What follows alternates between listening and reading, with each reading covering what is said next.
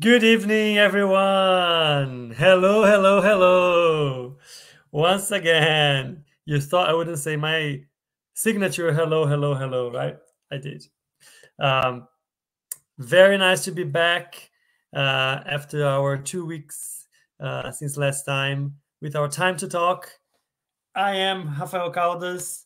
This is Guilherme. Oh, this side. This is Guilherme. And we are your hosts for the night. What is Time to Talk?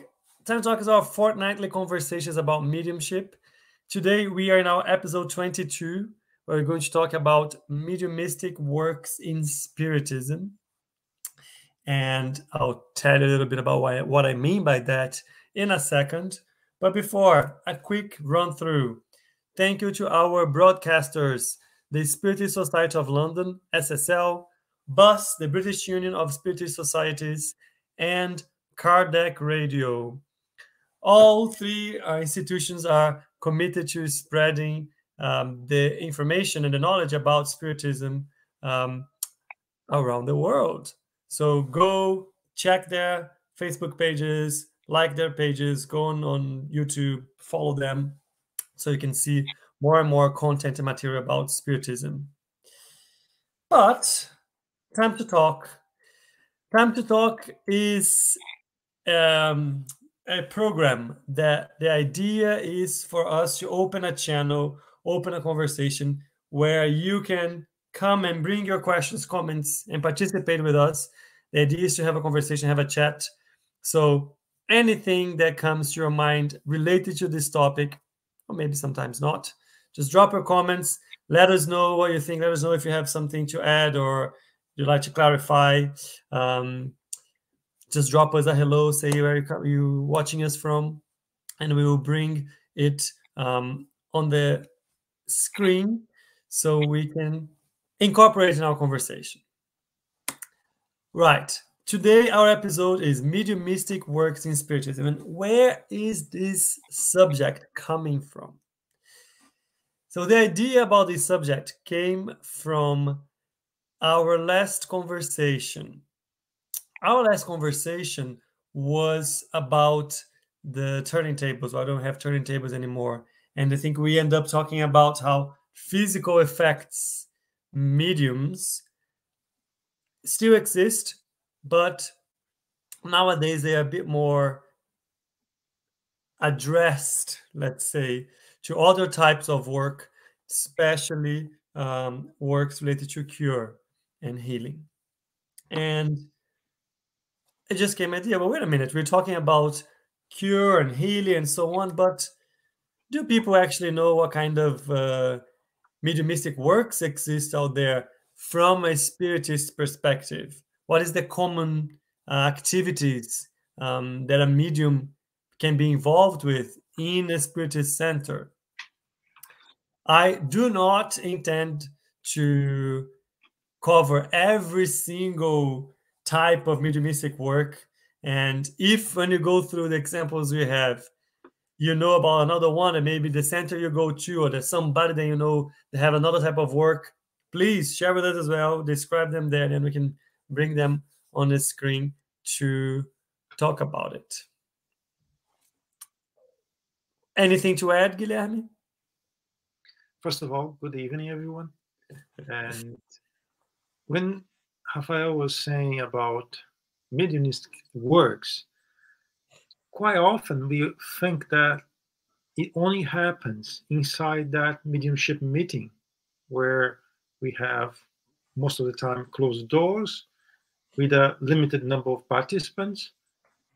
But we may see that in so many other different activities, and we don't pay attention on it. But nevertheless, it is also a good example. So I'm pretty sure he will bring through the night a few examples that perhaps we never thought about it, but is also part of it. Yeah, you're talking about myself because when we were discussing like the examples, you dropped some examples, and I was like, "Oh, I never thought about them as mediumistic work, but I guess they are." But I have questions about them. We're going to get there.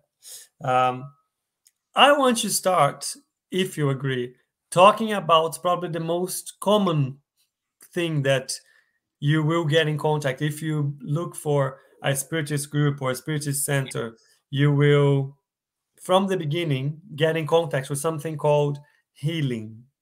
And some people call it passes as well. I don't know if there are any other words. I know that here in the UK, it's usually translated as healing.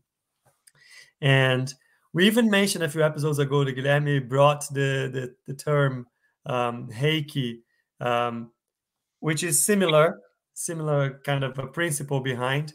But anyways, I think that's probably the most common mediumistic activity that we have in spiritist groups. And what is that? How does that work? What does it mean? What do you mean everybody giving healing is a medium? So I'll explain in simple terms how I see it. Guilherme, you can then correct me or compliment or whatever. Healing is a moment where a medium that is capable of donating energy in abundance, or a bit more. It actually doesn't even need to give energy in abundance, but it understands how to donate the energy for that specific purpose. Uses a specific moment to, together with their knowledge about how to give away the energy, allow the spirits that are working in the center with the group to use the energy and bring balance. Whatever the person might be needed, the person who is receiving healing, receive the energy as a cleansing, it's like a cleansing shower of energy, let's say, that helps cleaning our energy, rebalancing the different chakras, rebalancing the different energy centers that we have, clear away any heavy matter or coming from thoughts or energy that we might be carrying with us, generating within us. And that is nothing but that. Is like a shower of energy that helps put your body and your soul back in balance. Did I say anything weird, Guilherme? Nope, not at all. Not at all. And there's only one thing that you said that's one of the things that's most common. I think is one of the things that most of the people are looking for, right? Because most of the people come to the Spirit Center looking for that, right? But not every center has enough people to do it. Sometimes there are even nobody to do it, right? And it is amazing because you don't need to be special to do it. If you are alive, you have what is required to do. And then this is not the objective here tonight, but you have what is the most important. You have your animal energy. That's what you will be given. That's all. So if you are alive, you have it. Of course, there are a few things that are required to you to do if you want to do it well. But the main principle everyone has. Of course, if you follow a few things, few instructions, if you improve your conditions, if I may say like that, you work better. But that's another thing. I feel a bit uncomfortable with that name, healing, really, because healing people relate to cure, and we do not cure anyone. We are facilitators, but we don't cure people, right? And I just checked here on the app. If we use passes from Portuguese into English, there's also pass, but it seems that we don't use that here. Yeah. But I felt strange when I heard healing for the first time. Yeah, no, I'm used to it, but I felt a bit strange. Yeah, I was the same. I think when I first heard it, was also be like, maybe not the best translation, but doesn't matter, right? It's just it is what it is. Okay, I think that leads us to the other one, the one that we were talking about last week, which is cure. Oh no! Before we move on, I was planning to bring a video, but I couldn't get it. I want to explain a bit how for the few places I've been, the different ways that healing happened, and in some places it might be just like you are in a room and you study or you heard a specific lecture, and then there'll be a dedicated time where people will be praying, and then the medium will come either in front of you or behind you, and they will just impose their hands like that. That is one way. For a while they will do that. They will be in prayer as well themselves, connecting to the good spirits and sending energy to you. In other places, instead of just in the imposition of hands, there might be some movement around you, different movements to clear clean your energy, to send energy to a specific place, and then to harmonize the energy around you. In some other places, you might go to a special room. So there's a dedicated room that the different groups throughout the night will go to a room, and then all of the healing happens in one single room. So there are many different, I guess, formats. But in the end, they're all the same. They all have the same function that we just described. The mechanism is the same. The mechanism is exactly the same, right? The way you may decide to do is because of the way you learned, because of the way you saw people doing it. When you extend your hands like Jesus used to do, a lot of people really defend that is the only way to do it because Jesus did like that. Well, I'm not Jesus, and I'm very far away from that, really. And he did not even need to extend his hand. His eyes, his voice, his thought was more than enough to do it. But he decided to do it with hands. But he is in a different level. It's a different level. And if you start to evaluate other possibilities, like magnetism, like the Chinese medicine, where they have the meridians and few things other, you start to understand why some mediums also move their hands. And when we talk about mediums moving their hands, we're not talking about any mediums.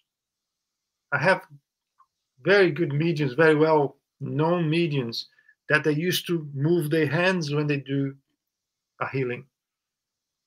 The most important is the intention that's coming from your heart and from here. And then you manipulate your energy in conjunction with the energy of your benefactor or the worker dedicated for the activity. That's the most important. Yeah. That leads me to the next activity, mediumistic activity, which is very similar, but that one is what we call cure.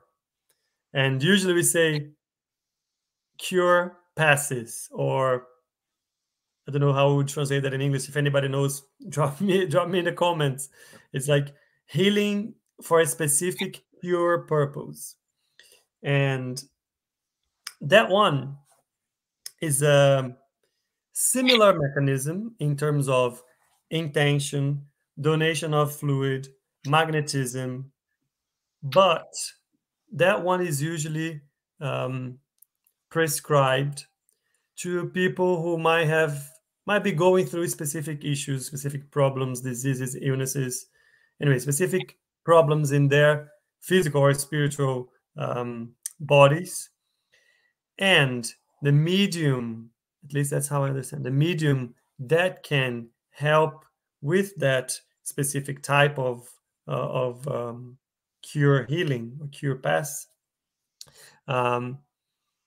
is a medium that has a different type of mediumship, that donate at least that's how I learned, that donates enough energy and more energy. I think that's more when you connect them to the physical effects. I'm not saying that all cure mediums are physical effects medium, but is in the same kind of realm, that the energy they can donate can be used by doing a bit more intense re-energizing and healing process focused on a specific area of your body or of your perispirit. That one, You are totally before I right. give the mic to you, Guilherme, that one, from what I know, is a treatment. There is a number of times, there is other things that you need to do related to your studies, your other healings, and so on. And yeah, that's how I learned. Go, Guilherme. I don't think we have a correct word to describe how we used to call that in Brazil in English. So I would call in the same way, just for the sake of understanding.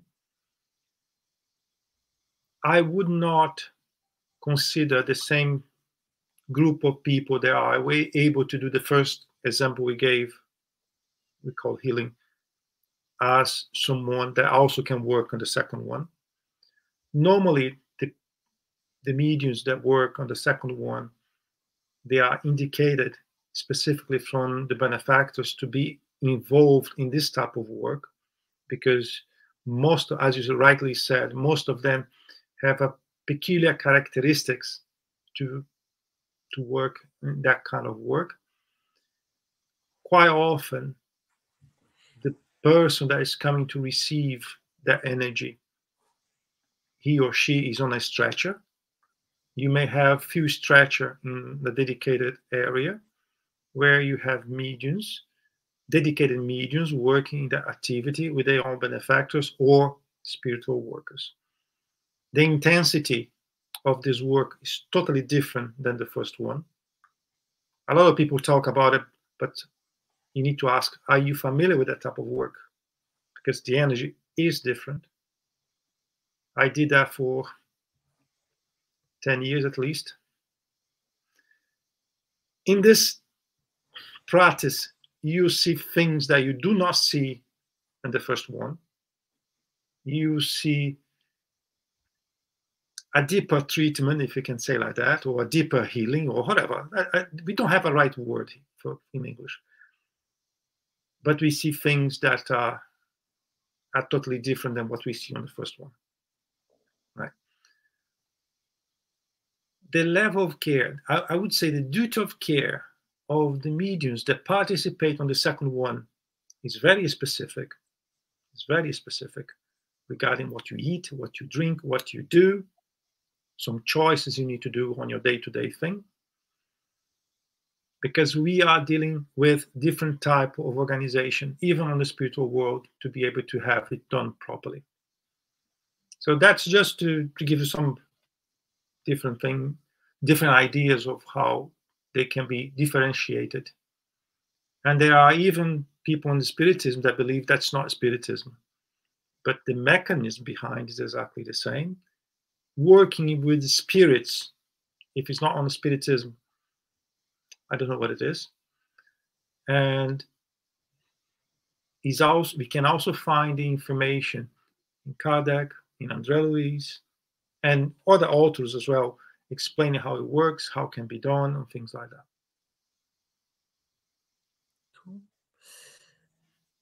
I just want to say hello to Elsa and to Nancy, who are here with us.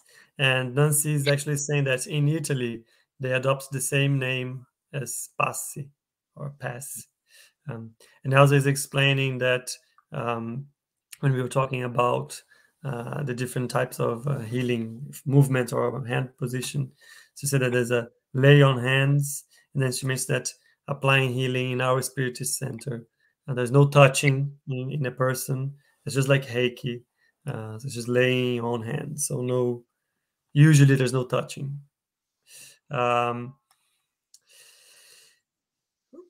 Next, so we talked about healing, we talked about cure.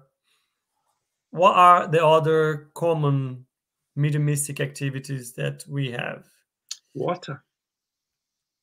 Water, fluidified water, energized water. Is that How what you're does it? talking about? Yeah. How does it work? How does it work? So, when you need energy and you are about to do an exercise or something, you might go and have an energy drink or a soft drink full of sugar or something that gives you that boost of energy. A fluidified water is very similar for other reasons. um, so in the center I used to go to, the fluidified water is when we were doing a moment of giving healing to everyone. The mediums would go to a specific area where there'll be a lot of water laid in different plastic cups or glasses, and they would, again, with the imposition of hands, energize, transfer the energy to the water. Guilherme mentioned many times about the studies on how water um, adheres and changes its physiology based on the energy that is, or the light or whatever it is exposed to. Anyways, so the mediums do that, and then we'll energize the water. The water will hold that the principles that the medium is passing on to them. And then in the end, after the studies and so on, you go there and have a drink of that water. And that helps you in your healing, or you're energizing yourself again and the rebalancing of yourself, but from within your body. Look at that. The water is the medium. They accept everything: light, smell, energy. Water is the element that is closer to the fluid cosmic universal that we will ever have. This is accepting everything. We can find water everywhere. And as you said, you have mediums that sometimes they gather around the water to fluidify the water, but not every institution, not every center does like that. My understanding is if the mediums are gathering together around the water to fluidify, they are donating the animal energy that we all have, plus the energy from the spiritual world, from the benefactors. Some places, they just ask people to leave the water in the specific table or area, and the spirits will manipulate the energy for the participants if they need to, or they will bring energy from the nature or from themselves. But when we are gathering around it and we are directing our thoughts and our energy, then we are definitely sending our energy. So we have a little bit of variety of the way people do, but the objective is exactly the same. You made me think about, I was actually looking at my glass here. You made me think about not only in the center, but many people, I do it myself, do it when they are doing a gospel at home as well.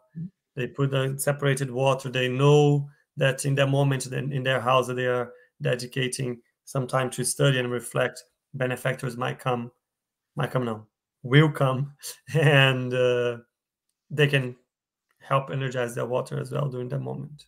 We have to remember that when we are talking about mediums transfer their animal energy to other people or to the water, it's very important to remember that we can only give what we have. If I'm sick, very sick, what am I given? If I smoke a lot, what am I given?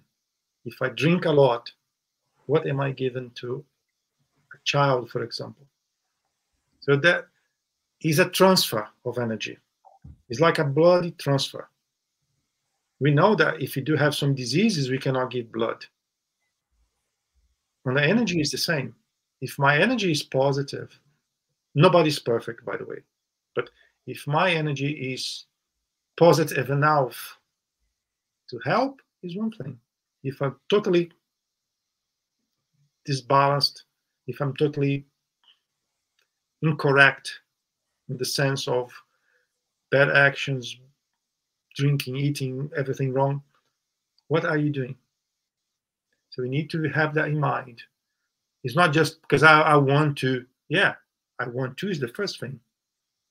But then you need to prepare yourself to be able to do it. Yeah. Next, what are the other activities? I can think of one that I think also is relatively common, especially for centers or groups that have mediums, like ostensive mediums. They are part of the group, and there's a serious work behind the group and so on, and discipline in terms of when the studies happen and so on, which is to receive messages either. Okay, how can I explain it in a simple way? It can either be a medium that hears and reproduces a message to a group. So let's say during the study, we have a lecture, and somebody comes and has to expose their ideas and the development of their ideas on a specific subject. And then in the end, one of the mediums that participated in that lecture receive a message to share with the bigger group. Again, it might be either hears the message and reproduces. It might be it lends its vocal cords to a spirit, and the spirit speaks through them. You might receive a message during the meeting or at the end of the meeting through writing. But those are messages related to the group, usually related to the subject, needed for that moment. It makes sense to have the moment for the group that is there in study. That is one that's relatively common. Do you have the same experience, Guilherme, in your groups and centers? Yeah, I've seen that in few institutions. So yeah, that's pretty common as well. And the mechanism is we already spoken about that before, right? And yeah, I think everything you said is spot on. Well, I have a question from Nancy. It's quite good. Before that, there's a comment. Is that the one about from the US? Yes. Yeah. I don't know the name, but NGH. Nice to see you here. So yeah, lay on hands. Lay on hands. Yeah, I like instead of healing. Yeah. Yeah, that's cool. I also mentioned that is you can heal like that in the UK as well, but usually you're healing. Right. So related to like mediumistic work, Nancy is saying that it's not recommended to eat meat before lay on hands. Is that right? I remember my mom saying that. I actually remember that as well. But not for lay on hands, for other mediumistic works. Yeah. What I would say, right? If you are a carnivore and not eating meat that day will bring you a very strong discomfort. It's better that you eat a little bit of meat than not eating meat and coming totally out of balance to do your healing or laying your hand, whatever, right? Would be better if in that particular day we avoid at least red meat. Would be better. But that for the normal healing is not, we don't regard that too much into, like, we don't restrict that to people that work with healing. If you're going to work in that second possibility we spoke here already today, that the people on the stretchers where you have a more intense work, and then in that particular day, it is strongly recommend not to eat meat, not white, nor red meat. A fish, yeah, that's fine. But the other type of meats, no. No alcohol, no sex, no cigars, smoke.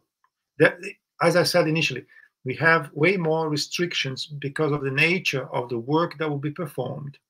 And those restrictions are also informed by the benefactors. They are responsible for this work. It's not just because we want to. No, we ask, they explain why, we understand why, and then yes, we in that particular scenario, we we we would say no. On the first one, give and take. But we recommend people to eat light.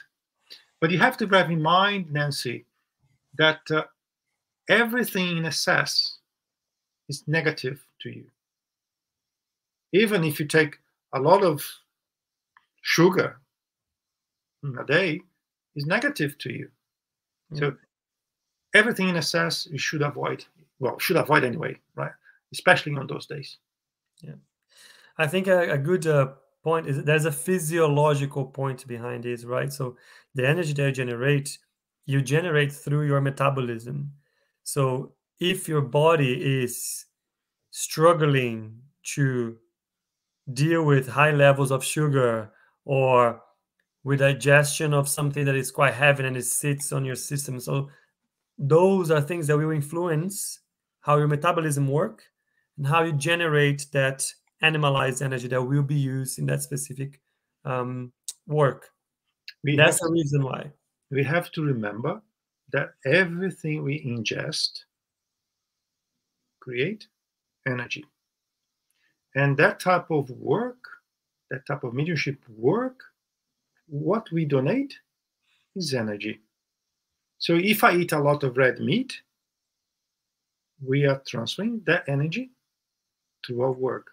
If I'm taking drugs, medicine, for example, I also transferring that to that work.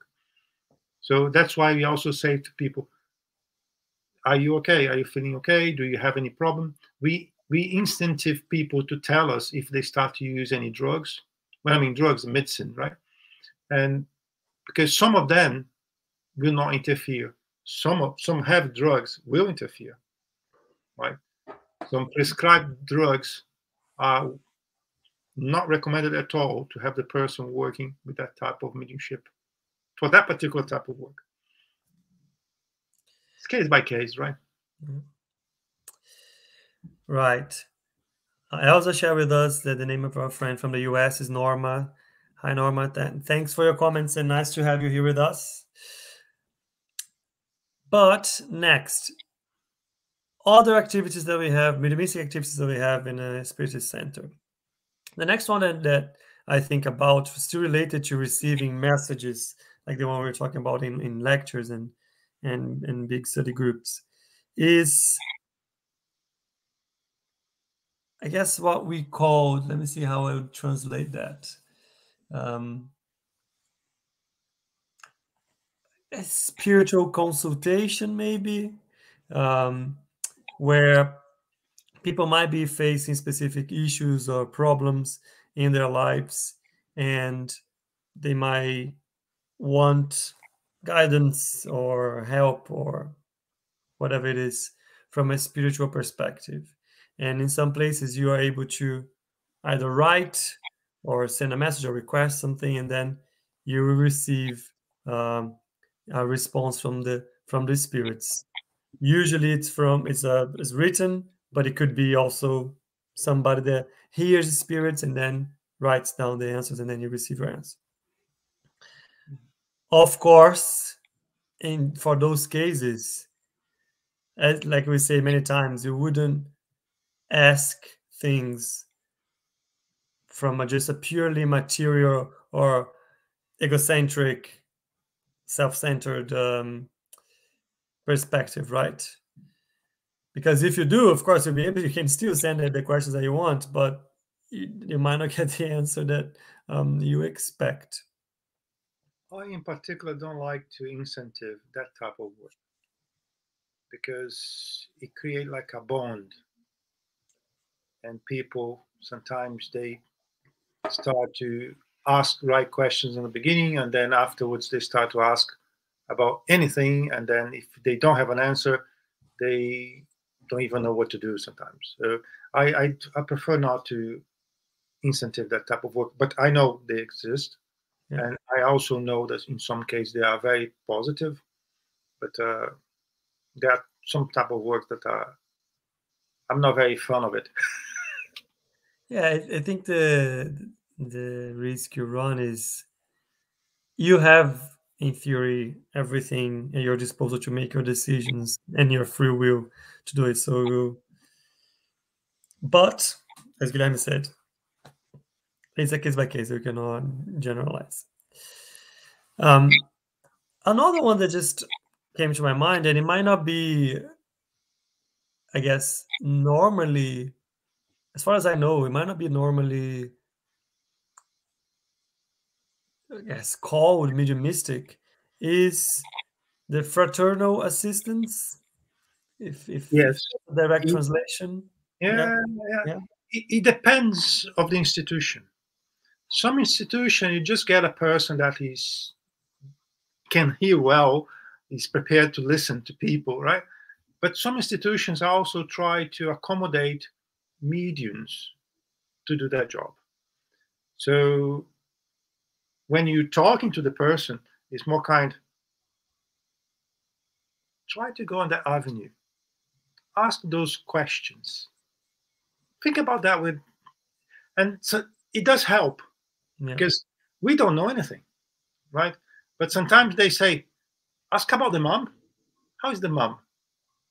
And that's enough to open up a different possibility to the conversation, and it does help. So it depends from yeah. institution to institution. But I think it's fair to say, look, there's always an element of inspiration, right, when dealing with those conversations. So in that sense, Mhm. there is mediumistic work. But let's say, for example, on that second example of healing we gave with the stretches or thing like that, we have a kind of conversation before the person start to do that type of thing. And in that particular situation, it is a fraternal assistance, but in that specific situation, having a medium able to listen to the instructions while we talk to the person is very handy. It's very handy.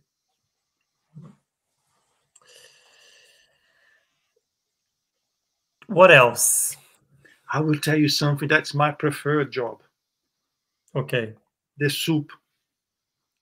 That is one that I want to ask you what you meant by that. So soup. First of all, I like to eat.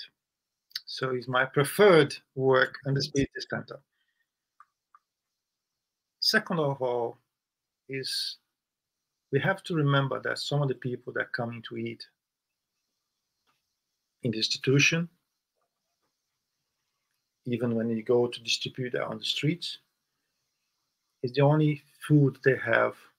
Sometimes, not only that day, even before. In our institution, back in Brazil, for example, we have very young kids, very, very young kids. That's the only food they had that particular day. They come from a very poor community, and they only go to the place, to our institution. They don't care about anything else. They need to eat. So when we are preparing the food, the soup, we also have mediums over there. What we do with water, we also do with the soup. So it's a simple way to try to boost the properties of that food to help the kids. So that's why I said some institution may even do that without even thinking about it. Mm-hmm. But if you think a little bit more, yeah, send a medium, 1 medium or 2 or 3 to cook the soup. We do a prayer on the beginning, we do a prayer in the end. We do exactly the same as we do with the water, because I think the soup has at least 50% of water in it as well, isn't it? And our physical body has more than that. So everything is energy.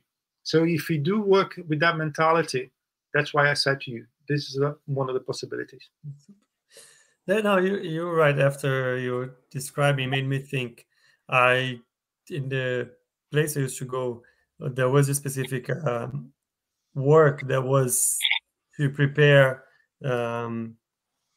plates of food and put in specific containers and then to distribute to people on the streets.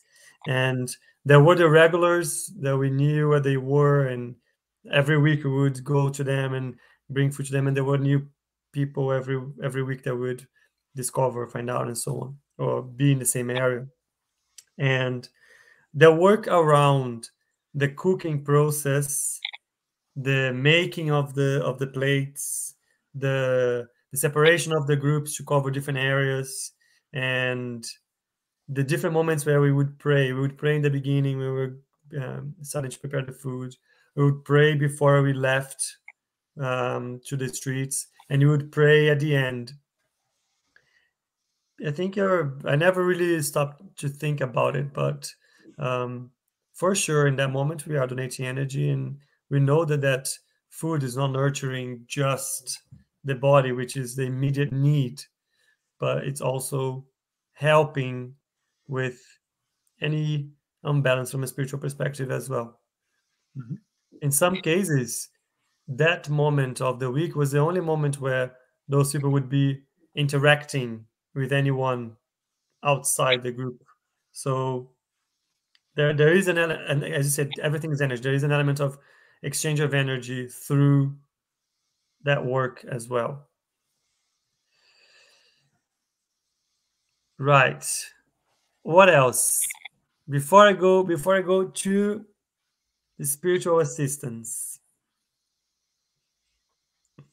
any other one that comes to your mind? Let me go through the list you sent me. Let me take a look. I understand that every activity, the member of the institution use his words, an evangelization, a lecture. Even the person that stays on the gate saying good morning, good evening, be welcome. They can also be using mediumship without even noticing. Because a lot of the words that we say, if it's said in the right moment, in the right time, you may start to promote changes already. One of the key factors to have people really enjoying and deciding to stay in the institution is the way they are received. Sometimes it's not the guy that's doing the lecture, it's not the person that's managing anything. It's the person that's over there on the gate. Good morning. You're welcome. What can I do for you? Sometimes it's a little detail that makes a difference. And sometimes we see that person that no one gives enough attention, speaking for like half an hour with the person that we never saw. He's working, perhaps better than we can do inside, perhaps better than other people think they are doing. So it is part of every activity where you can use your words, can be part of it. I would include, at least I would include as one possibility. Of course, if you say bad things, we know it's not going to work, right? But if we are prepared to help, yes. Because remember, if you are speaking to people, you are also magnetizing people through your lecture, through your conversation. Sometimes it's better than a healing, depending on the people, depending on the intention. Sometimes people don't even know they can do that, and they do nevertheless. So yeah, there's a lot of few things we can see happening on the day-to-day that I would include on that part. That's a very, very good point, and it's making me think about. We always hit on the same key, saying, "Look, mediumship is a natural occurrence that happens around us all the times. It always has. It always will." And we tend to hear that and associate to something like seeing ghosts or whatever. But in reality, every single activity that we are involved with, there is interchange and connection with spirits. And especially now that we're talking about different mediumistic works within a spiritist group or spiritist center, as Guilherme said, in every single activity, there is exchange, there is inspirations, there is guidance, there is opportunity to exchange energy, to send energy, to receive energy under the guidance of our benefactors. So yeah, everything is a mediumistic work at some point. It made me think about something else. I remember having these discussions. I think it was with my mother, maybe at some point, that we were talking about the people that would give lectures in the center. They would be invited to, like every month they would have a day, they would come and talk about a specific subject. And I remember saying, no, but I remember hearing, well, this is a type of mediumship. You have to be inspired, have to be connected with the benefactors and the mentors. They will guide the study as well. They will help you with the reflections, examples, and so on, what needs to be said in that moment. And I remember saying, absolutely not. I don't accept that this is mediumship. Anybody can study something and go there and give a lecture. And it wasn't until I got familiar with the subtleness, the subtlety of being inspired and connected in terms of ideas that I realized what that meant. Really? Yeah. Yeah. I was like, oh, okay, I know what you mean. I know what you mean. Sometimes we study, we plan to do the best lecture ever. We prepare ourselves days in advance. We bring the computer, we prepare everything. When you open your mouth, it goes at 108 degrees different. Nothing you planned works. Nothing you thought you would say, you will say. And you end up saying something totally different. Yeah. How can we explain that if it's not intuition, if it's not someone telling you, today you don't need to talk about that. Today there's this particular person that needs to hear that. You see that person on the end, she's very quiet. So you need to talk about this little subject. And then your whole lecture starts to change. On the end, you see, okay. Yeah. But like most of the examples we're giving here, people are going to say, yeah, right, fine, I get it. But what I'm actually interested in is ostensive mediumship. What kind of ostensive mediumship works there are in the spiritist centers around there? And we did mention a bit about it from the cure perspective. And they did mention a bit about receiving the messages at the end of a study or of a lecture, or receiving messages for specific assistance and questions that were sent for specific cases. Those are examples. But yeah, you're going to say something, Guilherme? The internet, if you know where to look, the internet can show us some proceedings that are made in some institutions that people may even say that's not possible. Some interventions made by the mediums and the spirits, materialized or not. So there are things that to understand we have to care about the study. Otherwise, we'll think that's nonsense. But it's there, recorded, registered by serious people that gain nothing with that. There is one institution in Rio de Janeiro called La de Frei Luís. It's massive, it's a city. They treat thousands of people every week. They have those particular type of reunions, meetings to treat people that are in need. And sometimes people that have been disregarded by the the normal science because they had nothing to do anymore.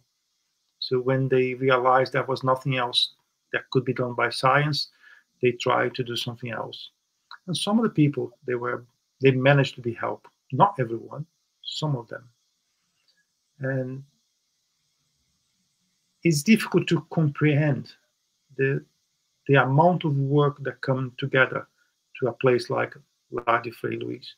But it's beautiful. It's beautiful to see the amount of people they are helped, and they do not ask anything in return. They don't ask for money. They don't ask for anything, right?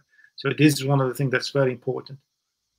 If you want to go to a place where you may find something like that, the key number one is pay attention if they will not ask anything in return. If they will ask for anything in return, it's a good start. But I wanted to finish, we're getting towards the end. I want to finish talking about another activity which is very common, and is the spiritual assistance. That's how I'm going to call it. Don't know if there's any other names, but spiritual assistance, I think, is a good way of calling it. And that one is a dedicated session to help our spiritual friends who are discarnate, who have already passed from this plane, and they might be suffering or going through specific troubles, and they need help. In those, again, a lot of spiritist groups have those sessions where we have mediums that, again, are able to either hear or see a spirit and then tell and translate what they are feeling, what they're going through, what they're saying. Or in most groups, we have mediums that are able to lend their vocal cords, and the spirits can communicate through them using their voice. Very common as well. And it can help, like there's like a very wide very wide possibilities in terms of what kind of need, what kind of help those spirits need. And you have from everything. You have spirits that might not be aware of their situation, and they're confused and they are stuck. They cannot move on in their journey because they're not quite sure of what's going on. Or might have spirits that are stuck in things that they did or they're waiting for.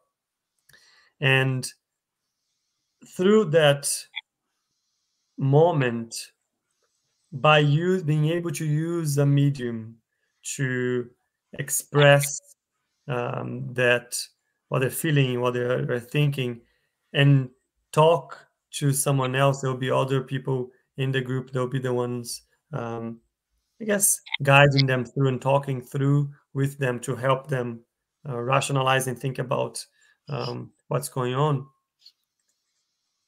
They are finally in contact with somebody. They are finally feeling things closer to what it was when they had the body. There's somebody giving attention to them and seeing them and talking to them. So there's a lot of elements that help them understand the situation and move on from wherever they were stuck. I have a different name for that. I call that mediumship meeting. Mediumship meeting. Yeah. And we have different degrees of mediumship meeting, because every meeting has an objective, and depending on the objective of the meeting, we have a different intensity of the participants of the meeting. So we have more than one. And very common people relate to mediumship meeting as this obsession meeting. But this is a mistake, in my opinion, because it's very difficult to see it through this obsession meeting everywhere. And when you said it's very common to see those meetings, I wish I could say the same all over the world, but I know it's not. because a lot of people miss the opportunity to make it for many reasons, but they miss the opportunity to make it. And we know from fact that we need so much those interventions to help our friends, that if we are truly Spiritist, part of a Spiritist center, we should not waste an opportunity to start a mediumship meeting. Not only one, open mediumship meetings as they become required. Because quite often we are prepared to give lectures, prepared to give studies, and that's it. Now you figure out yourself what to do. If you are ostensive medium, what I'm going to do now. So I really encourage every Spiritist and Spiritist center to evaluate the need and the possibility that we all have to have mediumship meetings. And if we already have one, that we cannot accommodate more mediums as they come, because when they come to a Spirit center, they are looking for help. Basically, is that. If we are part of a Spirit center, we have everything we need to help. If we decide not to do, that comes on our tab.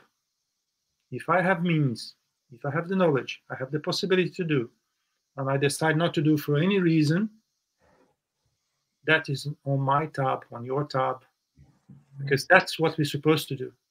Because there's a lot of institutions that believe, no, I have already a meeting once a week, and that will suffice. That will suffice whom?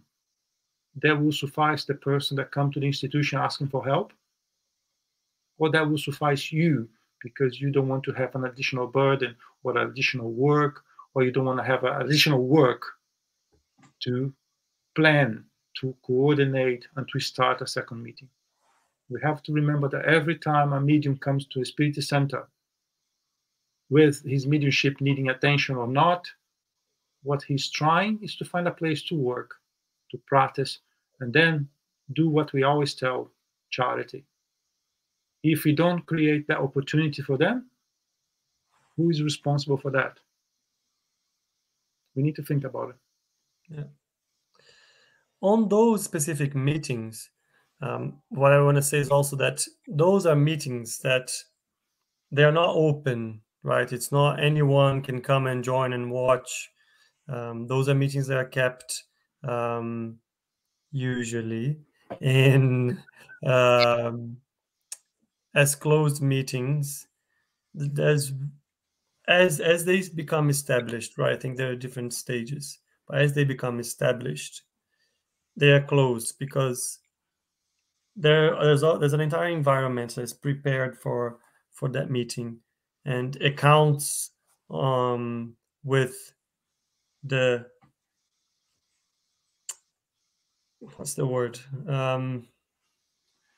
the harmony, let's say, within the group, in terms of thoughts, in terms of intention, in terms of connection, and so on. And depending on how many people you have involved, they might not know what the meeting is about and how the meeting works and the role of the different people in the meeting. You might end up, I guess, getting in the way or making it worse instead of making it better. And on top of everything, what's the point, right? The point of the meeting is to help these spirits, not to fulfill anybody's curiosity or answer to anybody's curiosity in terms of how it works. So those won't be meetings that usually you'll be able to go into a center and sit down and watch. Guilherme? What if the benefactor of your institution give you an instruction to have an open meeting? What if? I think then it's different. It's a different game. That is a different game. I think first of all, you need to have the confidence on that message. You need to confirm that message. You need to understand the reasons why. Mm-hmm. A lot of questions. I would recommend people to study the Spiritist magazine from Kardec to see how the meetings were, how they did, why they did. It's a good start. It's a good start. Yep. Oh, it's our Right. time. We are at the end of it. I think we gave a lot of examples of things that you find in Spiritist groups. Hopefully, it will shine some light if you had any questions or ideas, or if you were concerned about anything. Hopefully, it made it a bit more easy and simple to understand. If you were in contact, or if you get in contact with a Spiritist group, what you expect in terms of mediumistic works. And yeah, it was quite a nice chat. I say thank you to everyone, Elsa, Nancy, and Norma, for being with us. Don't know if there's anyone else there. They didn't drop their names. And before we go, let me go to the announcements. The usual. We have our Nosolar or Astro City studies. The Tuesdays that we don't have time to talk, you have Astro City studies with Guilherme. So you can go with him. And we also have the Mediums book study every Saturday. You have the details there. You can also find the details on our Facebook page. And it's open to everyone. We are studying the Mediums book step by step, every single page that they have. And tomorrow we have our coffee break with Munir, when he talks a little bit about the book Genesis. All for you to join online and to bring your questions to us. That is what I had for today. Guilherme, any final words? Thank you, everyone. That was a very pleasant time to be here, and looking forward to see you in 2 weeks' time. Hope so. Thank you, everyone. See you in 2 weeks. Cheers. Bye. Bye-bye.